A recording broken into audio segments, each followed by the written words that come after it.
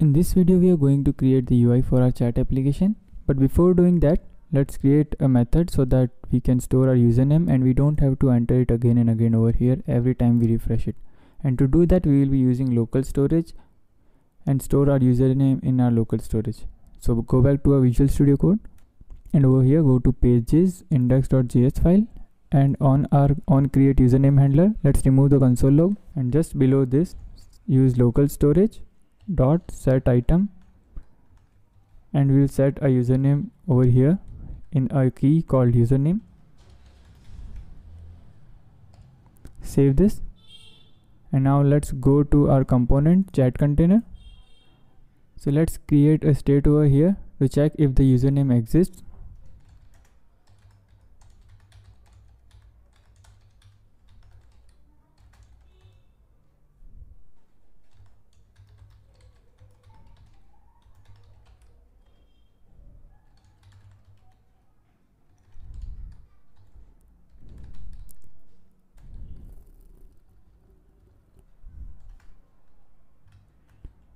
And let's set it to true by default. Now we can initialize it only when we are on our client side application.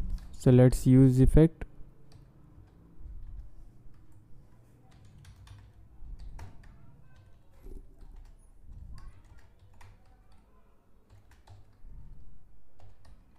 And inside this, we'll check if we have the local storage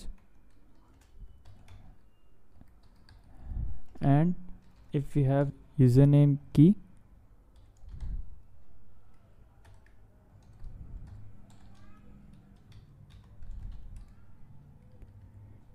If that's the case, we will set is username exists as true. Otherwise, we will set it false.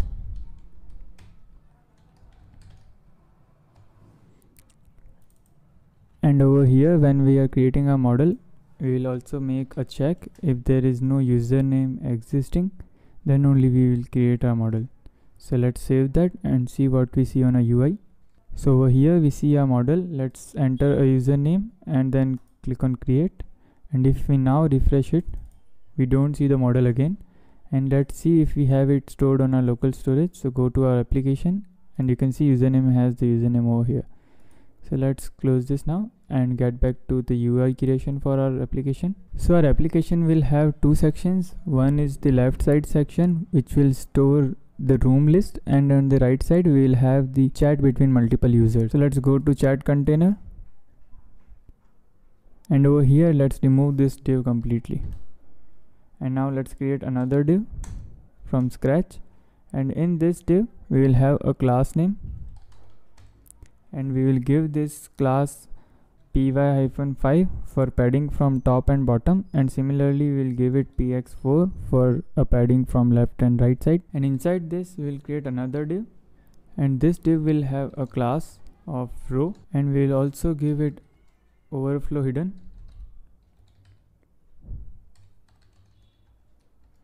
Also we'll give it shadow and some margin from top. Inside this, give another div. This will be a column 5 div. So let's give it a class name of column 5 and padding from left and right to 0. It will also have another div for our chat messages. So let's give it another class name and we will give it column of 7 and also padding of 0. Let's format this and save it once. Also we'll be giving it a header so that we can show some button for creating the rooms as well as some basic information. So let's do that. Let's create header UI as a variable, and we'll use header element for it. Let's use class name. We'll give it class as text center, and inside this we'll have a h1 tag. We can write real-time group chat inside it.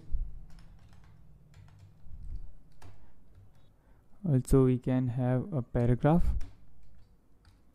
and let's give this also a class name with margin bottom 0. And similarly for the h element, Let's give it a class name, and we can give display 4 from Bootstrap. We can also show a button. We will work on it later on, but let's create it right now, and it would be of type button. It will have class name from Bootstrap, that is button, and it can have button primary. The content would be create room. Let's format the code and save it. Let's show this header UI just above our chat section. Let's move it inside our div and save this and see on our browser. So we have a decent UI on our browser, and let's see why our paragraph element is not being shown. So we have not written anything over here. Let's write something, say collaborate with developers worldwide.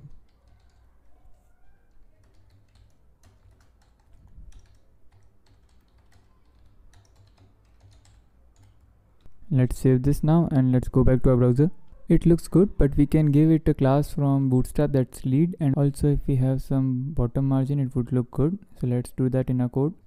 So let's give this paragraph a class of lead and margin bottom of 2 and save this.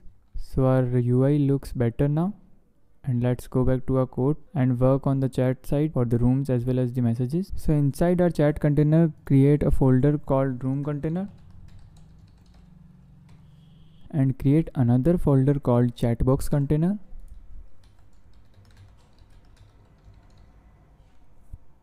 Save it. Now let's create JSX files for our room container.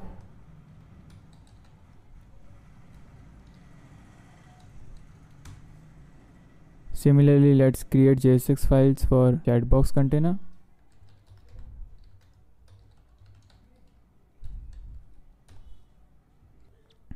Also, let's create the CSS files for them.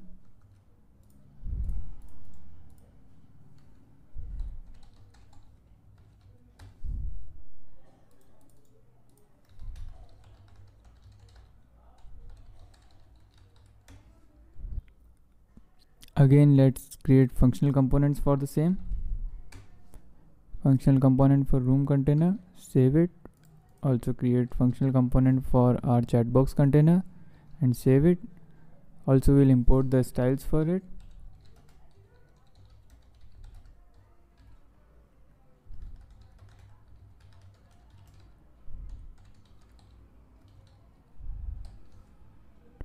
Similarly for room container.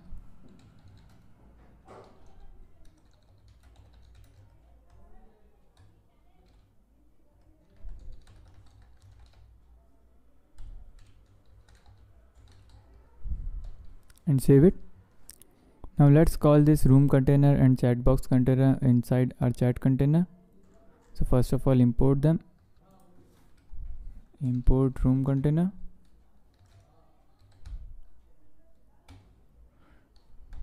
Similarly, import chatbox container. And we will have our room container on the left side. So let's declare that over here.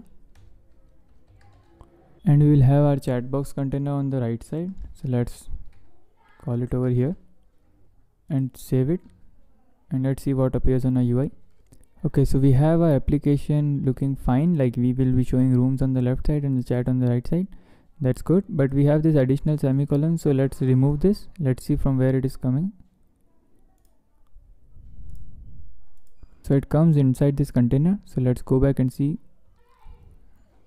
So inside our underscore app.js, we have a semicolon over here inside our layout. So let's remove this and save and go back to our browser.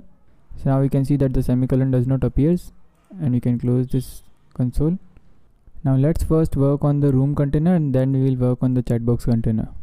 So now inside our chat container, go to room container JSX file, and over here let's create a temporary list of rooms. So let's call it rooms list is equals to,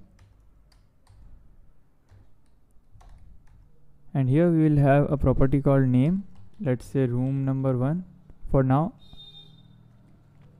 Also it will have a date called created at, and we'll call it new date. Similarly, let's copy it.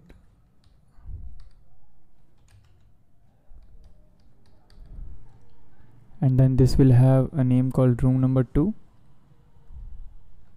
And let's save it. And remove this room container text from here. And on this div, let's declare a class name.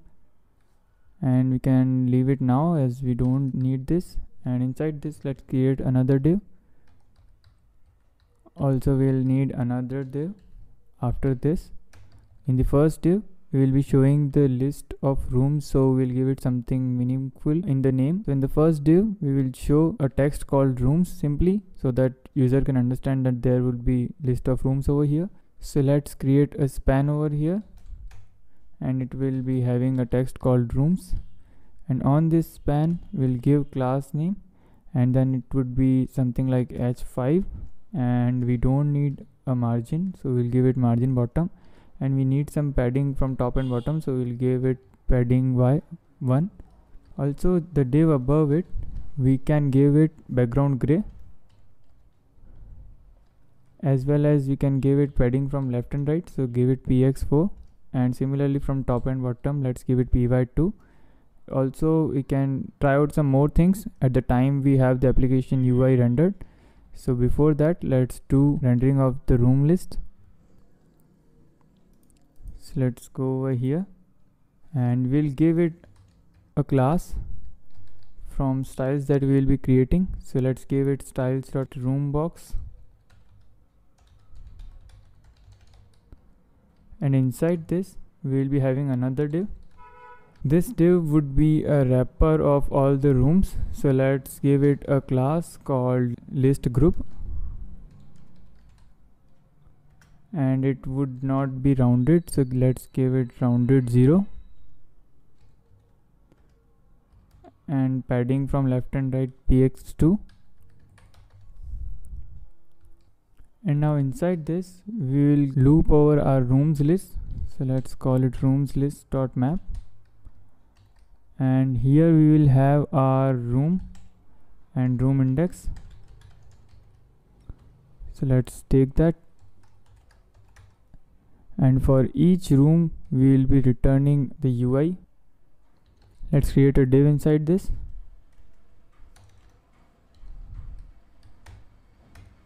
And let's give it a class.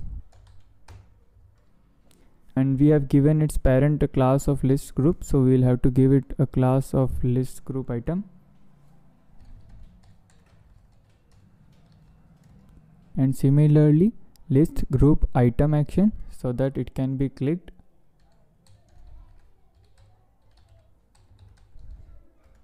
And we will again give it rounded 0, some margin from top and bottom, so let's give it my2. And inside this item, we will again create a div, and on this div we'll give class, and we'll give some margin from left, so let's give margin left 4. And let's create another div inside this to show our room name as well as its created date. So on this div, we'll again give class name, and it would be display flex, and align items to the center. And we'll justify content as justify content in between.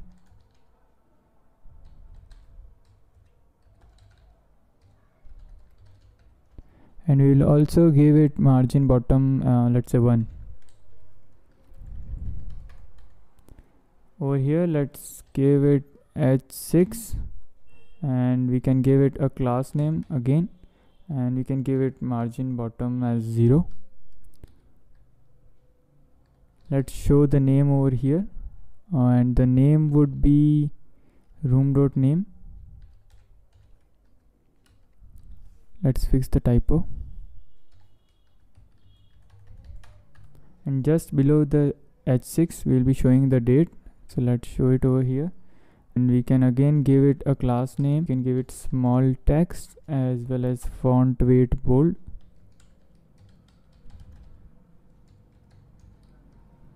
For now, we can simply write down the date directly, and later when we have the date, we will use it. So let's right now use, let's say, 1st April, and then save it. So let's see what appears on our UI.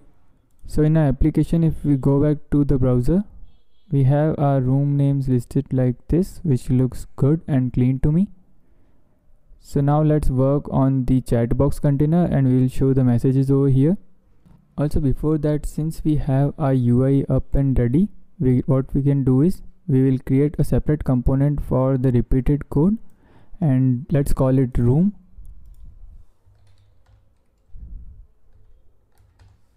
And let's create JSX for it. And let's create a React functional component for this. Let's cut this code from here and replace this div with our code. Let's format the code, and this will receive two arguments. One is the room name and second argument will be created at date. Let's fix this and remove the room.name to name. Save this for now and go back to our container. Over here, let's import the room.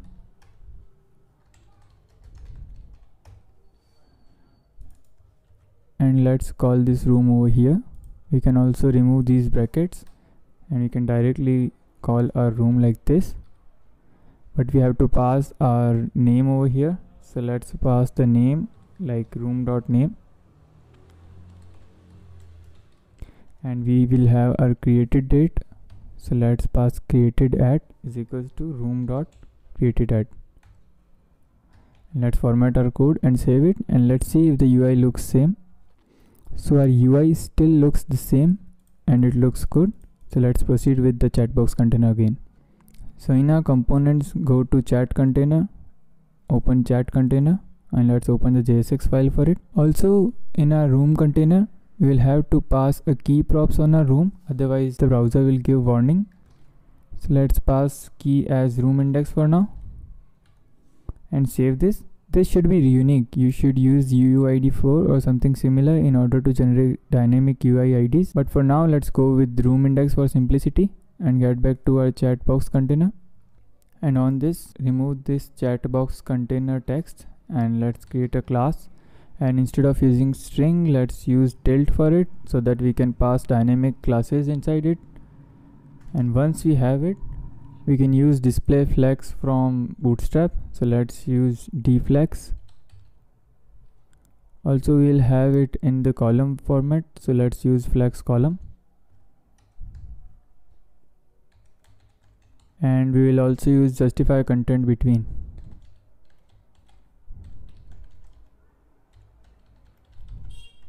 And we'll give it padding bottom 0. So inside this div we will have two parts. First is the list of messages which will be scrollable, and just below that we will be having a send message button and an input field. So let's create the messages scrollable part, and to do that create a div, and inside this div we will have the list of messages. So before that, let's create a class name for it, and for this we will again be having dynamic styles. So let's use tilt for it, and let's give it scroll and padding from left and right such as px4, and we can give a dynamic class later on. Let's do the simple stuff first, and here we'll be having a list of messages. So let's create some temporary messages over here. We'll be replacing these later on using our socket.io.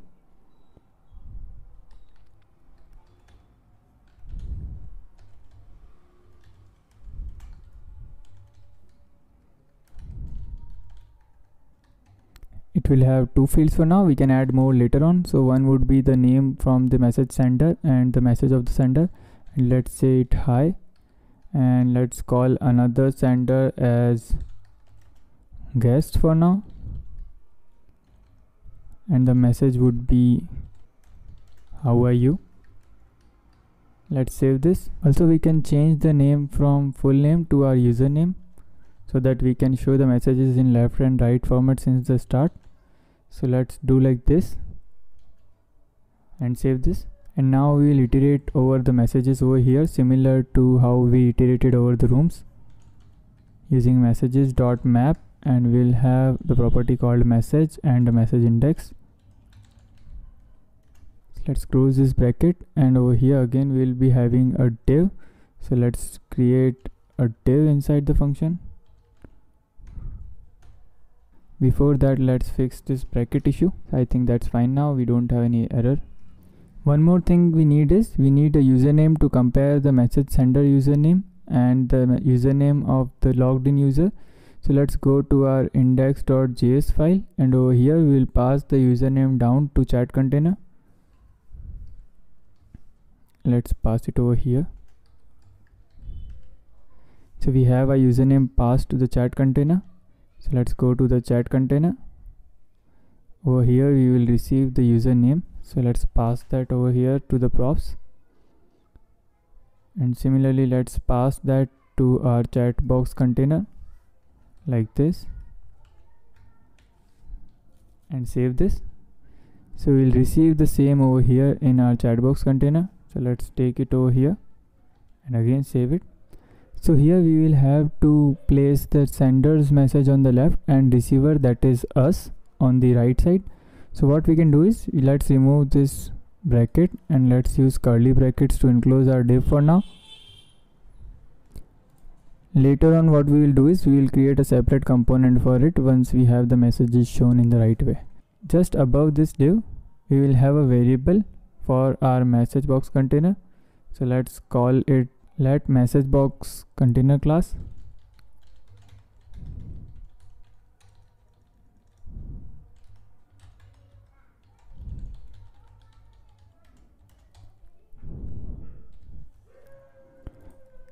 And this would be empty by default, but in case if we have a username is equals to message.name of the sender, in case this is us, then we will be showing the messages on the right side, otherwise we will be showing them on the left side. So for that, first let's go on our div and then use class name is equals to, and we'll be using display flex, and we'll align items to the center.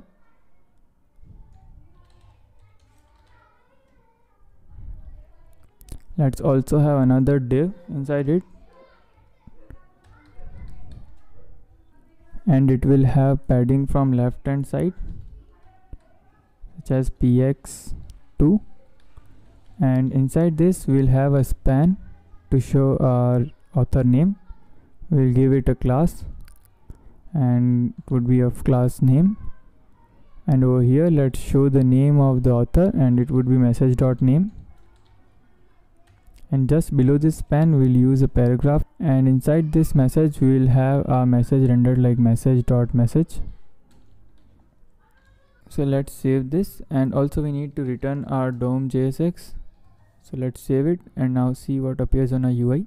So you can see the messages appear on our UI, but the message for which we are sending is not appearing on the right side. So let's fix that. So in the condition that we have shown over here, if it's our message, in that case we will add classes to show the message on the right side. So first class that we will be using is text right. This will align our text on the right side. Let's see what appears on the screen once we save it and add it to our list. So to add it to our list, let's change the class to dynamic way, and we'll use $class name that we are having dynamically, and then join using spaces, and this will join the classes that we are adding dynamically with spaces over here. Let's save this and see on the browser. Also before that, let's add key for it over here. Key is equals to message index. Format the code and save this once again. So if we check our browser, our username doesn't still shows on the right side. This is because we have checked the username in local storage only in our model that creates a username, not on our root element where we have our index.js. So to do that, go back to our code, and over here inside our index.jsx where we are initializing our socket, let's check if we have local storage, as well as in this local storage if we have our username. Let's check that if we have it. Then let's set the username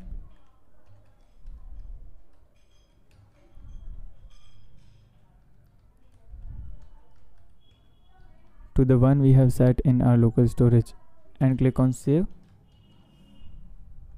And now if we go back to our browser, we can see that the username is still on the left, but when we inspect it, we can see that the text_write class has been applied, and to the one below it, the text_write doesn't apply. This is because the content inside the div aligns itself to the right side, but the div itself is not aligned to the right side. So let's fix that.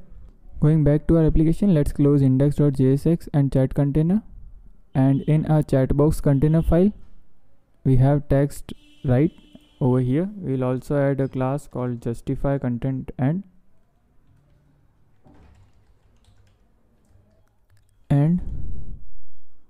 let's save it now and see our browser, and you can see our username shows on the right side and the guest username shows the message on the left side, but the UI does not looks good enough for now. So let's improve our UI before we proceed further.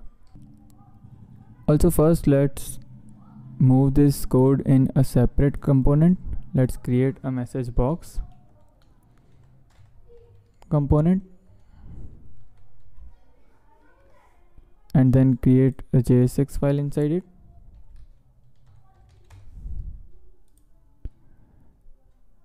And we can cut the entire code from here. Let's create a React functional component over here, and inside this we can remove this return statement and paste the component code that we have copied over here and format it. So this will need some arguments. First argument is the username. Second argument would be the name for the message, so let's call it name, and another argument that we'll be needing is the message itself. So let's save this for now and go back to our chatbox container, and over here let's import this message box.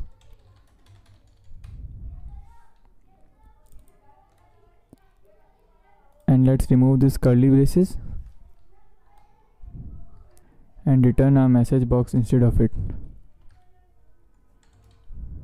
And let's pass the props for name, message and username.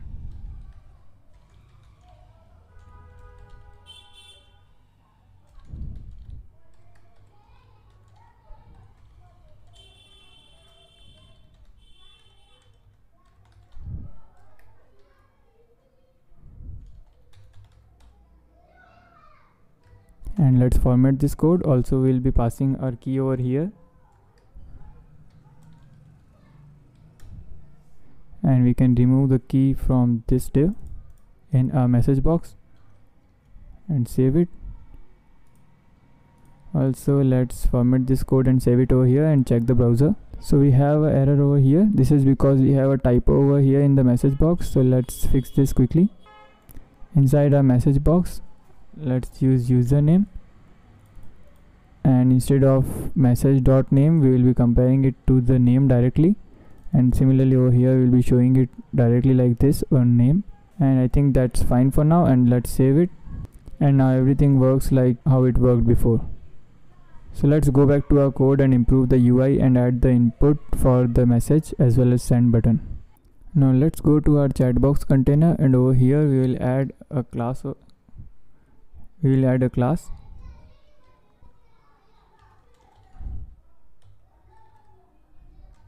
And call it chatbox container, and we will use it in our CSS file. We will give it a background color, as well as we can give it some other properties, but let's see what appears for now. So it looks good right now. We can improve it more. So just below our messages, let's create another div, and inside this div we will have an input element and a button. For input, we will give class. We'll have some padding at the start, so let's give ps2. We'll give it a placeholder stating type a message. Similarly, for the button, we will have class of button and button success, and we will have a text message called send. And let's save this to see what appears on the UI. Let's fix the typo before that, and also let's add classes for the parent of this div, and we'll give it display flex, also justify content between,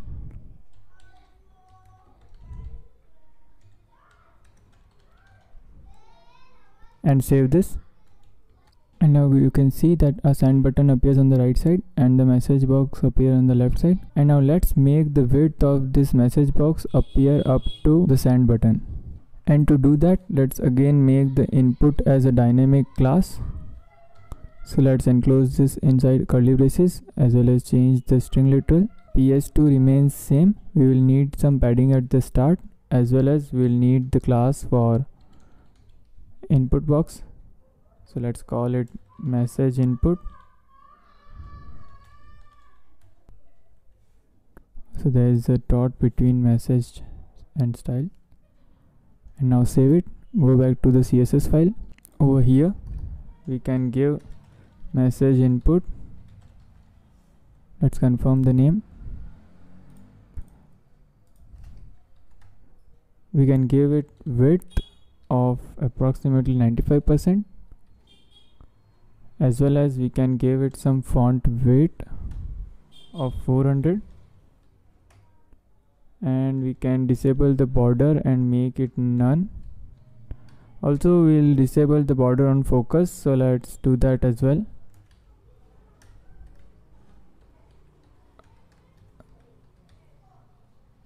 On focus, we will make the outline as none. Let's format the code and save it, and let's go back to our browser and see the message input. So this looks good, but it would be great if we had a fixed height for our message list, and we can do that too. So going back to our Visual Studio Code, so just below our chatbox container we will add another class. Let's call it chatbox wrapper.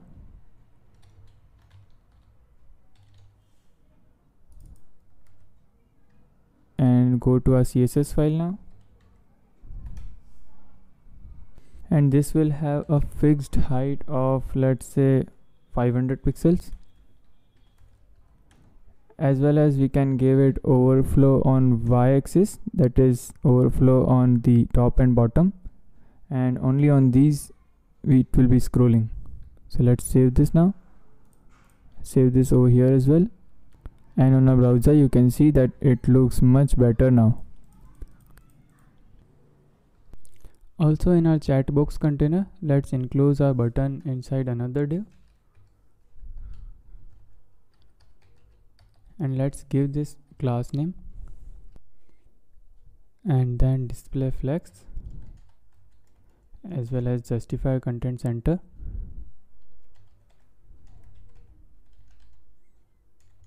And padding at the end of, let's say, padding end 3, and save it. So let's move on to our next video, that is to create a chat room using socket.io, and see you in the next video.